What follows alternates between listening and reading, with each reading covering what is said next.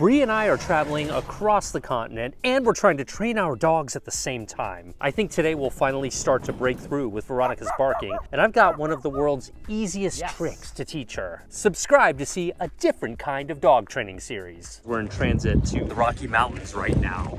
And there we are, there's our little pod. We are in an amazing town called Genoa, Colorado. This is a small prairie town. Get this, the population is only 150, but I'm pretty sure it's at least half that, because I haven't even seen a single person. The closest decent-sized city is over 100 miles away from here. This is truly authentic America. Look, guys, training dogs isn't all about unicorns and rainbows. Hey, can you let me out of here? They did not send me a live toy this time. You are literally a unicorn and a rainbow in a single life form. Yes, and I heard what you said back there. And I'm really tired of people not taking unicorns and rainbows seriously. Here you go, girl. Help! Stop! Let go! Let go! I demand respect! Help me! Oh, that is not good. At least it squeaks, though. Super soaker. Oh, wow. Okay. Hey, I got something to say. What's up, flamboyant flamingo? It seems like you might need something more tough than those soft toys. Yeah, you Super Chewer guys are clearly made for a very tough dog. Hey, is that all you got? Come on, you can do better than that. Everyone's got a clear choice, Bark Box or Super Chewer Box. You can get a free box of either when you sign up for a subscription at barkbox.com/dogtraining or superchewer.com/dogtraining. I'll have links below. Veronica continues to want to bark at, well, everything that moves, including every single vehicle that passes by our trailer. And we've seen so far in the series that sometimes her barking starts to get better, and other times it seems like she's really out of control. And today is one of those really out of control days. I don't know, Inertia. Really, I don't know that I've ever had a dog that was so barky at vehicles before. Did you see that? She just finished her barking outburst, saw me looking at her, and came over here and laid down and just looked at me perfectly. So I'm wondering, is she just barking to get a treat now? There is the risk of that, and we'll try to shorten the distance between those two events until eventually she just skips the barking and goes straight for her acknowledgement. My advice for stopping barking is to capitalize on those moments between barks, even if it's just a breath. Compliance is compliance. I would rather her potentially risk getting confused while saying, hey, I'm going to take direction from you and pay attention to you. We can work out that confusion later, but it's far more important that her attention is on you right now rather than continuing to bark. Okay. Inertia, I'm so proud of you. You've been the model citizen. I like how you got Veronica under control at least once, but it's not like she's done being trained because of that. This is one of the worst barking outbursts we've seen in quite a while, but overwhelming consistency, Bree. It's there's a truck out there. Way out there. Veronica? Yes. Good job. Can you be quiet? But I thought that was an amazing job of getting through to her. You saw the truck, you were calm, you were patient, you asked for her attention like you've practiced 1,000 times before. Not all with success, will remind you, but it's starting to seep in, I think. She gets up there to decide if she wants to bark at a car. So you can preempt it, like she's foreshadowing. We all know our dogs so well, so do you know when your dog perks up and they're thinking about barking? You can read them like a book. I see it in her eyes right now that she's like she's not just looking, she's like really looking, you know what I mean? That's your cue to be on them in order to get that attention back on you so that you can show them how to behave. Even if you don't see them perk up yet, but you see the thing they're gonna bark at, like a car. Maybe ask for some additional stuff. I think you'd get a relax or a down. Can you relax? I'm sorry, think about it before I even said it. We're not yelling at Veronica, we're not punishing her, we're not trying to intimidate her into stopping her barking. Because barking can be one of those frustrating things, and I know that is the instinct of a lot of people. This is a good example of focusing on what we do want. Silence, no matter how brief, instead of what we don't want. Oh, here. Veronica, look at me. Good. Yes. And see, I would start throwing in some goods, because she's pretty stable right now. Remember, those goods stack up to yeses. You're right. So, I keep forgetting about that. And yeses equal things that Veronica likes. In this case, treats. This is what I'm giving her, little crumbs of this treat. It looks ridiculous, But that way I don't have to give her very much. But sometimes people will say to me, well, when my dog is in one of these barking outbursts, they tend to not be interested in treats or toys. And that is a sign that our dogs are over threshold, that they're too difficult to communicate with in those particular moments. And in those cases, removal from the environment or the stimulus or putting the blinds down and then working on look at me or sit or anything else that's incompatible with the barking is what I would recommend. I have been there with Veronica before where she's like, bark, bark, bark, and I have a treat right there at her nose and she's just like, get that out of my face. I want to see that thing I'm barking at. So when you are in that position, just keep in mind, you're asking too much of your dog. So she's right at the line where she's barely able to be communicated with under this particular set of circumstances. Good girl. Sometimes the wind's been getting her too because it's a really windy day. Good girl, that's normal. And also that grain elevator, the noise from that. I think I have a lot of work to do with the sound desensitization. Every single sound we hear while on this road trip is such a new sound to her and to me. I didn't even know grain elevators made that sound. I didn't even know grain elevators existed. What do you think about those who stereotype dogs like this as being yappy? I just feel like that's not really fair. Do you think yappy is like a slur towards a dog? Honestly, kind of, yes. When people say it, it feels like it has that weight, like, ugh, yappy. It's very dismissive. Yeah. It really is. And dismissing these vocalizations as something trivial, like being yappy, isn't productive to resolving the issue or understanding where our dogs are coming from. Small dogs deserve as much respect as bigger dogs. I agree completely. If a big dog was doing the same exact thing, you wouldn't call them yappy. You would be like, that dog barks too much, or that dog has a reason to be barking and maybe I should address it. Can you be quiet? That's a truck. It's normal. And it's actually normal.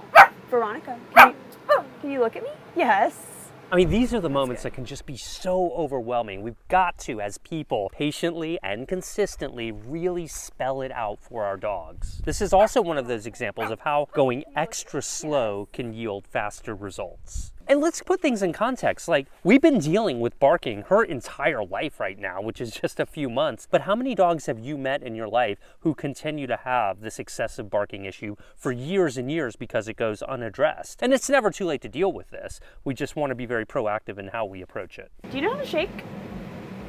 Nope. I keep hoping she'll just know it. You want to teach her how to shake right now? I think I can talk you through it. Now, I know what many of you are thinking right now. Zak and Bree, I don't care about tricks. I just want my dog to stop barking and stop peeing in the house and pay attention to me. But yes, you do. Teaching tricks like this teaches our dog how to think. And thinking is what accelerates our progress in other areas of life with our dogs. Sit is a trick. Lie down is a trick. Stay is a trick. And yes, shake hands is a trick. Look at Play Dead. She's I know. So cute. She's really lobbying hard for a treat right now. You can tell she's been conditioned to play dead because she knows that gets her great things in life. There's nothing cuter. How could you look at this and not give her a treat? Well, we got to stop it, Bree. I'm never stopping. Never. My instinct is to like hold a treat and see if she paws at it. So do it. Yeah, she's probably going to be thinking lie down. That's because when I hold up a treat in front of Veronica, she remembers that training exercise that we've gone over. You know how with some dogs you can just walk up to them and be like, hi, and they'll just shake? I keep hoping Veronica will do that. That's why I keep trying. I feel like almost everybody trains their dog how to shake hands. Maybe hold it right up there. Let her lick it. Let her see you got a treat. I mean, our hope here is that Veronica will say, gosh, I want that treat, and you're holding it so tight. Maybe if I paw at it, I'll get it. Whoop, she moved her leg there. Ah! That click means good dog, here's a prize. That was good. That was good. Okay. Okay. So let's try again. Yes! Fine. So she didn't shake, but why'd you click? Because her two hands. I mean, two hands is better than none, right? Yeah, she's using her legs, so it's a way to say, hey, you're on the right track. In her shot, you are ruining my shot. Okay, I know. Do you want to show her? Shake. Yes. That's right. That's perfect. what shake looks like. Hey. So that time I just clicked for the look at me. I love that you're finding something easy to say yes to. It can really help to do some easier things that your dog already has learned to clear their mental palate, I guess. Yeah, because it can be sort of frustrating if you like completely have no idea what someone is asking of you. And so by giving her a win, I feel like that helps keep her interested. Like, okay, well, at least I'm winning sometimes. Exactly. Give her a win. I like that. So I'm thinking I'll do puppy push-ups for a second, and then once she's into it, I'll try shake again. It's a great idea. Yes. Yes. And just because our game plan is to teach Veronica how to shake in this case, doesn't mean that she's not going to bark at every tumbleweed that rolls by. Right. So we're still working on her unwanted barking. Yeah. And we're practicing things she knows, trying to introduce this new trick all at the same time. Right. And this is a great example of how we really have to be flexible and work on multiple concepts at one time. Yeah, I could close the window. No, but don't. I don't want to. Yeah, I the want her window's to learn. That's right. That's exactly right. She's crazy. She needs to learn. No one's going to call you yappy. But we know Veronica is smart enough to learn how to shake here. I mean, she is on the cusp of breaking through. That hop is on the right track too, because she moved both of her feet. Ideally, I just want her moving one, but I'll take what I can get here. Good, that was good. I mean, that timing is spot on. The microsecond her foot moved, the click went off. And I think that's going to be a question that a lot of people will ask too. Do I have to use the clicker? No, but if you're less experienced or new to training dogs, especially where you prioritize positive reinforcement training, a clicker can really help you get a lot better with your timing, and being able to communicate what we like the moment we like it can be very powerful when we're teaching our dog and speed up results quickly. But we really need to brainstorm here and make this easier for everyone involved. This move should be patented by me. Then I think we can retire, maybe get some royalties for it. It's a way to like really put the treat just out of reach when you're trying to get a dog to use their arms. So yeah. If you can get her nibbling on the treat, yes, there goes the leg lift right there. Did you see that? Yeah. I don't even know if I caught that. I was so into it. Go ahead. All right. Yeah, if you can somehow get that morphing into a more deliberate rate, you know, you're going to quickly evolve it here. Hopefully quickly, we'll see. And now maybe, you know, put it a little more out of reach where she's forced to use her front paws a little more. Yeah, a little more. Yeah, and if you can... Oh my God, kidding me? So cute. Tell me dogs don't understand every word. Such a show off. I'm a little curious to see how much faster you could get it. I am the captain now. She bites her. Sit. Good. Yes. And I could be clicking here as well. I'm just opting to say yes. And like with the click before, yes means the same thing, provided we go out of our way to follow it up with a treat. I mean, there's nothing magical about the word yes or the click. We have to make sure that it means something to our dogs. And in this case, if it means, hey, you're getting something awesome, they're more likely to repeat that behavior. Good. Yes, I'll take that. She lifted her other foot up, but I want her really kind of grabbing at the treat, so... Don't know if we're going to get that. Here. Good. Yeah, that was it. Yeah. Yes. She's registering yes really well. She's likely to bark at that car if she sees it. Excellent job of being one step ahead, Bree. There you go. Thank you for the heads up there, so I can preempt the barking. If I can get her focused on a trick in the presence of a car, I'm like, what? Yes. Fine. Pretty good. Yeah. And so you can see even in the single training session, I'm moving fast, but I'm already trying to have a game plan from having to do this to get shake to eventually being able to just say shake. So faking her out with a treat and then following up with a reward. You see what I mean? And then moving it farther and farther away when we get into a momentum event. Yes! Come on. Good girl.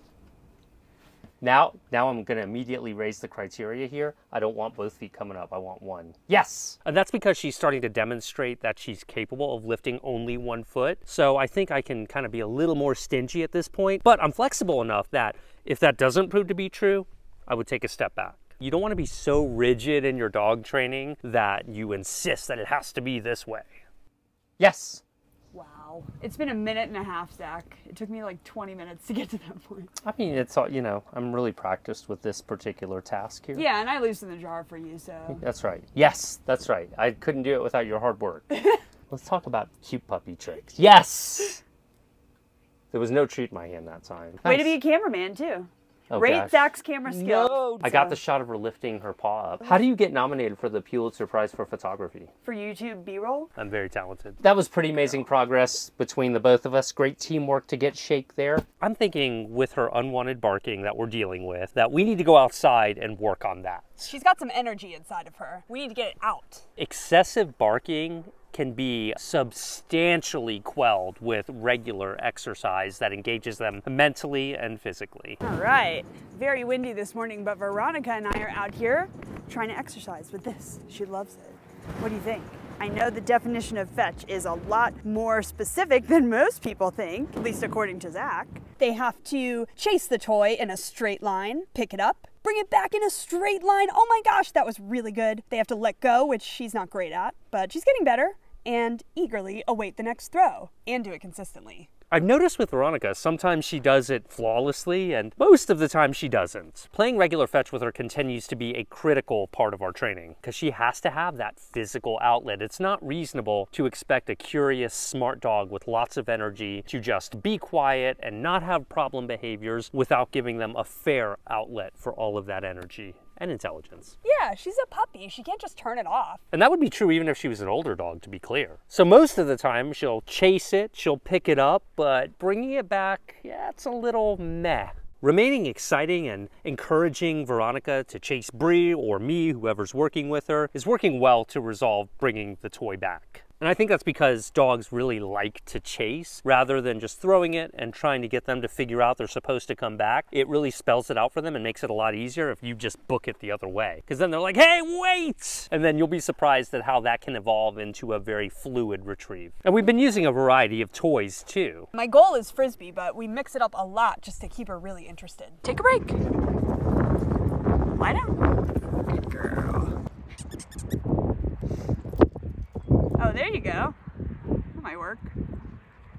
Yeah, interception. Now you remember just a second ago when we said fetch would reduce barking? I have evidence that it might work. They're knocked out. That's good. They're satisfied. Neither of these dogs are anxious. They're not barking. They're not jumping. They're satisfied. We continue to get Veronica used to that tickly, brushy, really weird toothbrush feeling by just letting her chomp down on the brush end of our toothbrush whenever she's feeling super bitey. I'd rather her bite that than most other things. I invented that. Try to be at least a little proactive and keep their biting focused on the brushy end, not like the entire toothbrush. And keep it pointed towards their teeth and gums as much as you can so you actually get a little real brushing done as they're chomping down. Do this with your puppy for a few minutes a day and you will be well on your way to having a dog who is super good at getting their teeth brushed. And your vet will thank you. Yeah, but does this really work? If only we had an after shot with a dog who is good with getting their teeth brushed. Come on, come. You know the drill. Now, I'm not saying that our dog Inertia loves having her teeth brushed, but she is extremely tolerant. Even to this day, with Inertia, I still go really slowly with her. I don't want to force this upon her. You really have to read your dog well when doing sensitive things like this, whether it's clipping their nails or brushing their teeth. Also, take note of how I'm not really restraining her. I think so many of us wait until our dog is in the position of having to have their teeth brushed. Like, we're on a schedule and we need to get it done really quick. There we go. Wow. It's important to really set up these sessions in the way that we are with Veronica right now. Super low key and understanding. Good job. I want to see what's around us because best I can tell, there's a lot of, well, I'd say nothing, but actually nothing can be quite interesting. Now, we're somewhere in the middle of Genoa, Colorado right now, and I'm absolutely loving the vibe here. I think we should take the dogs out and see what we can find. Yeah, it's feeling pretty eerie around here, I have to say. Hey, cutie. You're so cute. These dogs are so curious. There's something so trippy about exploring a new town. Trippy is exactly the right word, I think. I feel like I'm in a Disney attraction right now, or like that show Westworld. It just feels so different than what I'm used to in my day-to-day life. This is not a tourist attraction. We are quite literally 100 miles away from a big city. You can just feel that there must be so many memories on this street. And here we are training our dogs. Yeah. That's pretty cool. Making more memories. I mean, talk about changing your environment. While much of this neighborhood is abandoned, there are occupied homes here and there, as we are quickly reminded of by this barking dog. It's okay, fence. Yeah. Could hop the fence, so be alert. Come on. Come on, Veronica. Always looking for those surprises. Yeah. Look, yeah, pretty dynamic place. I definitely hear a coyote right now. Well, then let's get out of here. I'm getting out of here. Do you hear that? It's getting closer. Yeah. Stay in front of me. I am. I feel like I'm in that Walking Dead video game. Look, it's the Genoa Sentinel. That's kind of cool. Okay, I'm gonna put her down.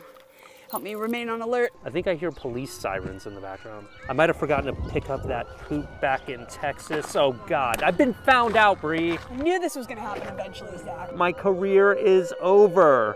My name is Zach George. I'm a YouTube dog trainer. I'm speaking to my subscribers now. There are gonna be some things that you'll come to learn about us in the next few weeks. I just want you to know that no matter how it may look, I only had you in my heart. Wait a minute, so they're not after us? Turns out they're after someone named Walter and Jesse. And okay, moving on. I've got to teach Veronica how to leave something alone now. Jeez, that is creepy. Why did you find that, Veronica? You never know what you're going to encounter in public. This might be the weirdest thing I've ever had to have a dog leave alone. Right? I know. I really try to take advantage of opportunities to teach a real world leave it. Yes, you do, with the weirdest things, I have to say. Yeah, because I think a lot of people, when they teach leave it, they'll do it with a treat, they'll do it with a toy, but they rarely do it with real world objects as they encounter them after the foundation has been laid. The whole point of teaching leave it with a treat when they're puppies is so that you can set them up for training sessions just like this, where they have to leave a human head alone. Yeah, there's a gap you have to bridge there between the treat and the head. Leave it alone. Leave it. Yes. Okay, get it. Good girl. Good job. There goes Bree. She's taking the truck. I see Zach is filming me leaving. There they go. Leaving them. Oh boy. Veronica, you're not supposed to be out of your crate. I have her tied to me.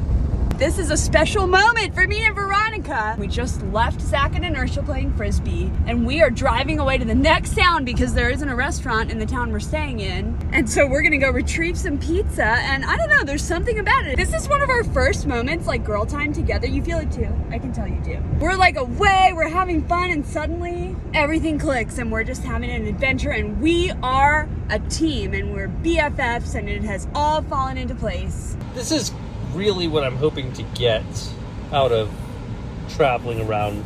Just a different view every day. Genoa, Colorado, we will never forget you. It's an amazing town, but we are still a long way from Alaska. Yeah, it's time to move on to our next town, and we still have so many places to see on this journey, and we haven't even gotten into wildlife country. Inertia, there's a moose over there. Get a free Bark Box or a Super Chewer box, or both when you sign up for a multi-month plan. Go to barkbox.com/dogtraining or superchewer.com/dogtraining. And to keep up with this journey, subscribe to my channel, get my books, follow us on TikTok and Instagram, and we will see you somewhere.